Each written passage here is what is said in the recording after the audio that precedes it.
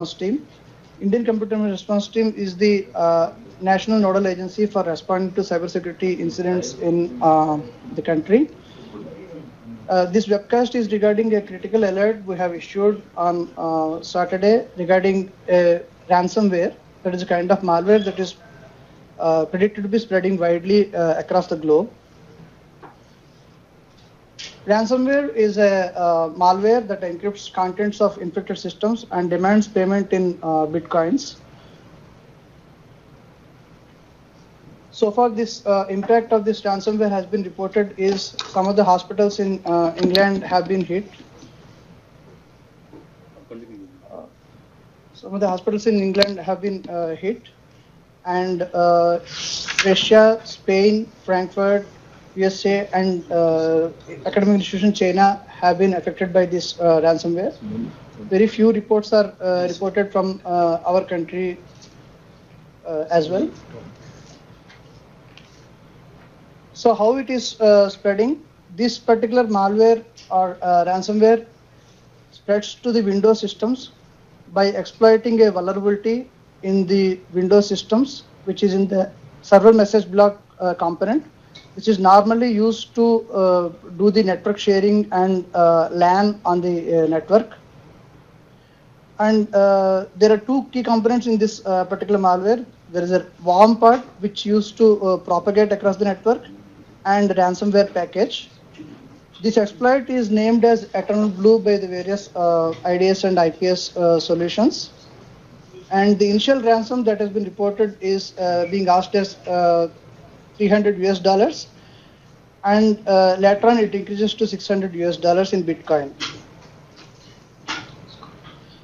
So what, as a user or as an organization, what you see, if your system is infected, this screenshot will be shown on the computer's screen, and this message being displayed by the malware or ransomware, and it advises how to recover your files. So this displays this wallpaper as well, and it says that if you see this text but don't see the vulnerable decryptor window, then your antivirus is removed the decrypt software, or you deleted it from your computer. And if you need your files from files, you have to run the decrypt software. This message is to scare the user that his data is encrypted and lost. And by scaring the users, the attackers want to collect money from the user. And there is also a file named pleasereadme.txt, which is dropped on the infected system, and it has certain questions. What is wrong with my files, and what should I do, and raw password file, and all those things. So you are cautioned to not to run these files again further when you see the infected system. And this malware also drops user manuals in different languages: Bulgarian, Chinese, Croatian, English. So our systems in India are using English supported versions, so you will see most probably the English version of the files. And the ransomware targets the following extensions, encrypts the files with the following extensions. So your files, once you are infected, it will be targeted, and these targeted files will be encrypted with the extension .wcry. So if you see here, the Word documents and PDF files, presentations, PDFs, RAR files, it's all are targeted by this malware. And the malware also targets commonly used Office extensions, less common and nation-specific Office formats such as .odt, archives and media files, emails, .eml, .msg, .pst files, database files, .sql, .dbf, .myd files, developer source code project files, where many developers may be using these extensions and storing their files. And encryption keys and certificates are also encrypted with this particular ransomware, and graphic designers files and virtual machine files.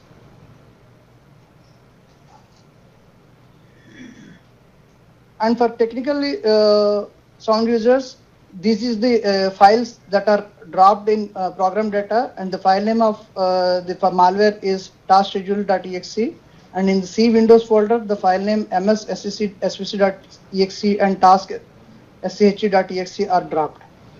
And the ransomware is granting full access by using following commands. And there is a batch file that is dropped to execute certain functions of the malware, to execute a visual basic script. Now, the most important thing, what you should do to prevent the ransomware. Please note this point that once a computer is encrypted by this ransomware, it is very difficult to decrypt the files because the private keys that are required to decrypt the ransomware are not available as of now. And the most important thing all users and administrator has to take is determine the version of your Windows systems and apply the patches as mentioned in the Microsoft Security Bulletin MS17010.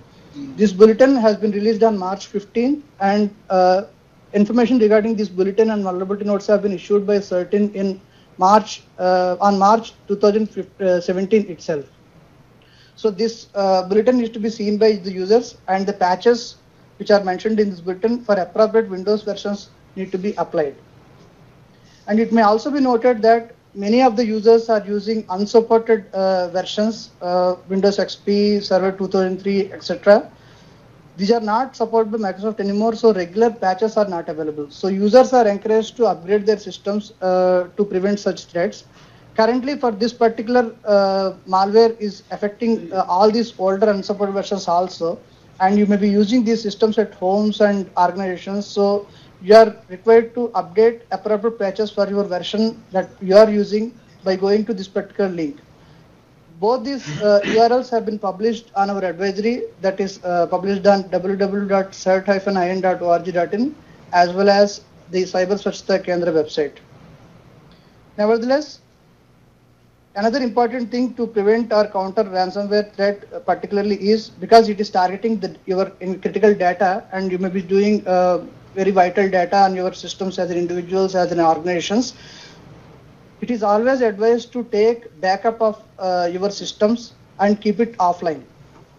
And organizations using critical services need to take backup of the critical data regularly, so that even if some computer is crashed down or infected by this ransomware, you can restore the critical data from your trusted backups. Please note this point also, that if you have applied these particular patches to your Windows systems, you are protected from this particular malware from propagating. But if as an organization or a user, if this particular thing is not available, that is you are unable to apply the patch, you are advised to isolate the system from network first, download the patches to a CD and or pen drive, and apply it to the standalone system first, the patch, and then only you connect to the network. Otherwise, there is a highly chance that the system will be infected. And you should also note this point that this malware spreads very quickly through the LAN because it is exploiting vulnerability in SMB. Further, the enterprises should also block UDP port 137, 138, 139 and TCP port 139 and TCP port 445 at the perimeter. This is generally done as a best practice by the enterprises. If you have not done that, you are advised to do that immediately. And at the user level, users should disable protocol SMB v1. The guidance has been given on our website. So you go to our website and see the guidance how to disable that. There is a specific article of Microsoft which advises to disable SMB version 1 protocol on Windows systems. So in general, to prevent these threats, because it is very difficult to recover the data once you are infected with such threats, most important thing is you deploy appropriate antivirus protection, maintain updated antivirus on your system, and you also have to block the spam at your mailbox, use appropriate mail filters. Even if you receive some mails from unsolicited emails, even if you know those people who are sending the contact list, you are in the trusted contact list, never click on those attachments for those emails, and never click on any URL contained in such unsolicited email. because that may contain a malware embedded in the attachment.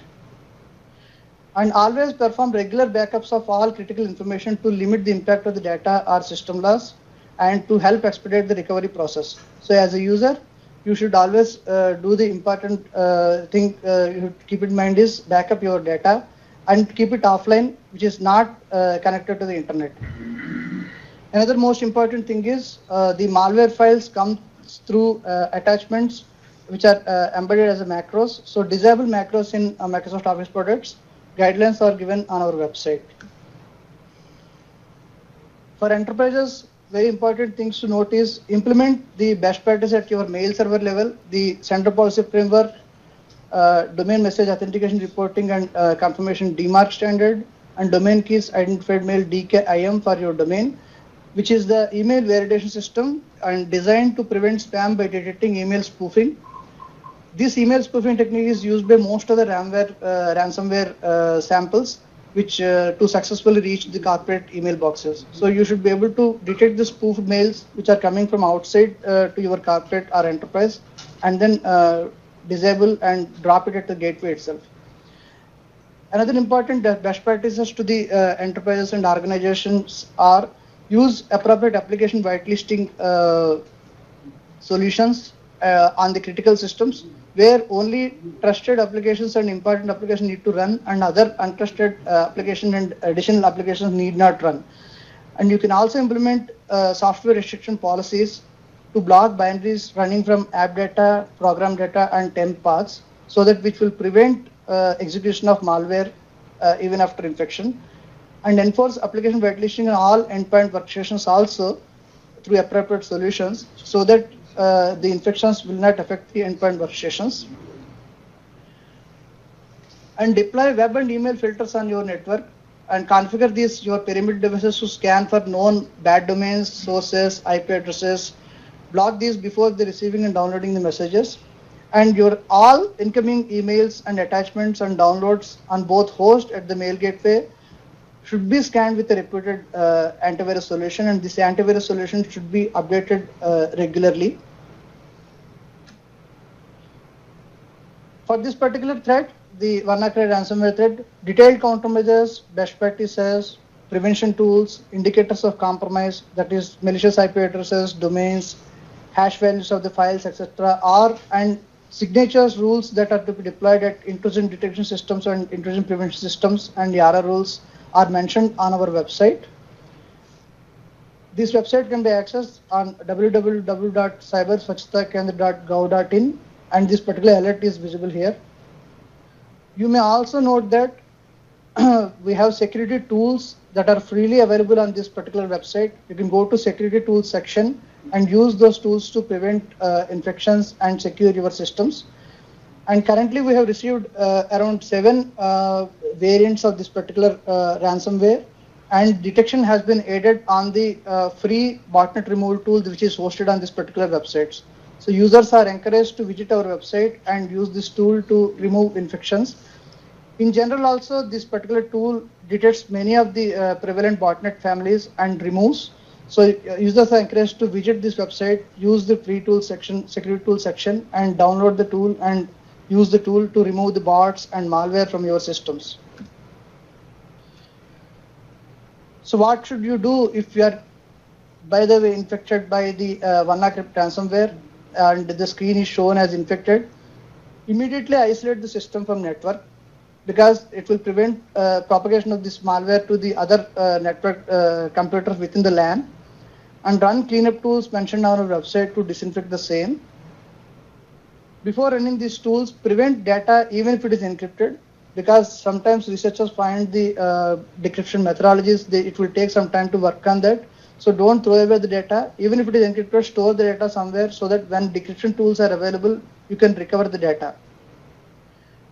And do not pay the ransom that will encourage the criminals to do such more attacks. Report incident to CERT-In and the local law enforcement agencies so that we can work on that. For any further questions, you can send email to incident@cert-in.org.in. And you can also call on our toll-free number 1800114949, and you can also send fax to 1800116969.